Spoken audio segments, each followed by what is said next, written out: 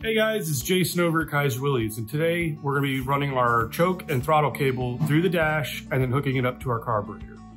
So as you can see here, we've got our throttle and our choke installed. We ran the cables through the dash, so let me see if I can get you over here.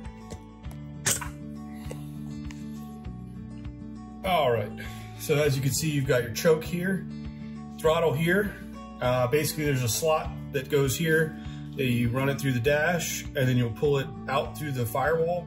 Now these cables here, they're a little bit long, so what you're gonna have to do is you're gonna have to trim them down. So I'll show you what that looks like and where they hook up on the carburetor, so I'll be right back. All right, so now we're back over here on the engine side. You can see the cable is coming through the firewall.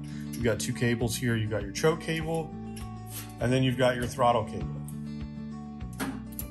So as you can see, these cables, they're long. They're by design long because then you're gonna trim it to what you need. You have your choke and your throttle on your carburetor, which is where this is gonna go. There is going to be two clamps on this particular carburetor that are basically bolted around the same spot on the carburetor. So you can see one's in place, we've removed the other one. So what we'll do is now we're gonna go ahead and make our cuts and get this at the right length, and then we'll start attaching it to the carburetor.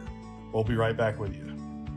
Okay, now we've got our choke cable, which is in place. It's in the loop.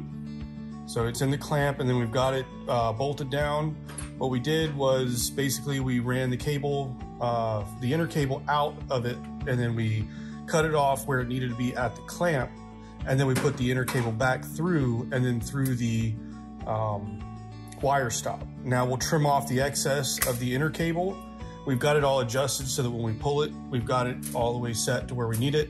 And when we push it, we've got it set all the way where we need it. So now there's another clamp that's gonna go below this clamp. And we'll go ahead and do the same process with the throttle cable and then get this in place. The throttle goes to the bottom, which there's another wire stop. So we'll show you that here in just a second.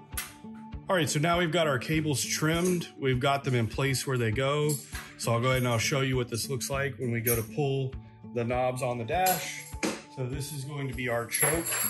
So if I pull the choke, you can see that the choke starts to move. I'll go ahead and push it back in. And then we go to pull the throttle, which is more or less a cruise control. So when you pull that, you'll see the throttle start to move. So essentially that's it, choke, throttle. We'll show you how that functions when we actually go ahead to start the vehicle and get things running. One thing to note, you might want to put a little bit of grease down into the inner cable so that it gets that, so that you can kind of pull it in and out a little bit better. But that's running your choke and throttle cables through the dash. And we've got these in olive drab and black. So I hope this helps. Thanks for watching.